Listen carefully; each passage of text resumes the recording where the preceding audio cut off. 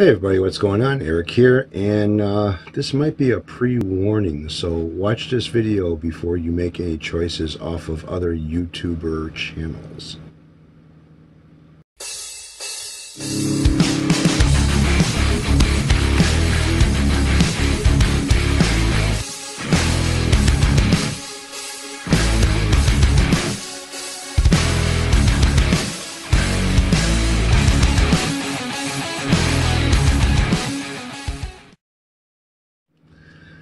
Alright, so I was on YouTube, go figure, and I was kind of looking at some of my comments for my channel, and one of them in particular stuck out a little bit, and this might be a little bit of a pre-warning, so kind of pay attention to this video a little bit. This is the comment that I received from another YouTuber.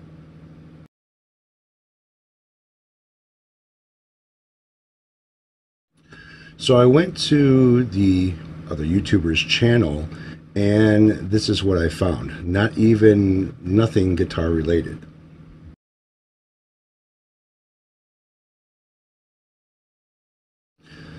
So after looking at the other YouTuber's channel, I went over to the website of the, so-called, was it GlaryMusic.com, and checked out the website, and it actually is a website. So here's what I found on that.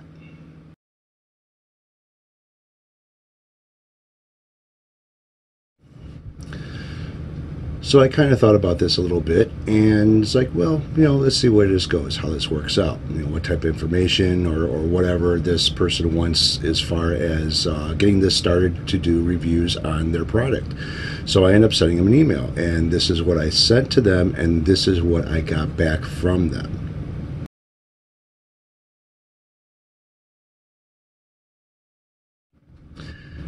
All right, so looking at the email, the response back that I got from this person basically is asking for, personal information.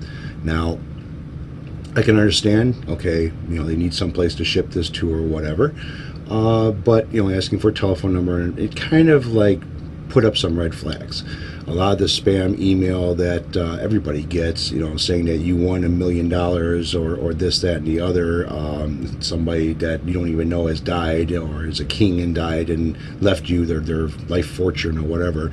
But they're asking for personal information. So it kind of brought up a red flag about that. So I ended up going back to the person's channel and on YouTube, and I started looking at other information. I went to the video that they had. Now basically there's one video on this channel, and there's nothing else as far as information goes, other than I believe it was like 2014 that this person started this channel. No subscribers or anything else. But on the video that they're showing, they do have Facebook and everything else, and the email address matches the email address with this person. So I end up going to their Facebook, and again, there is nothing about electric guitars or anything else from a musical. It's more of a DIY thing. So, is this a scam or not? Could it possibly be?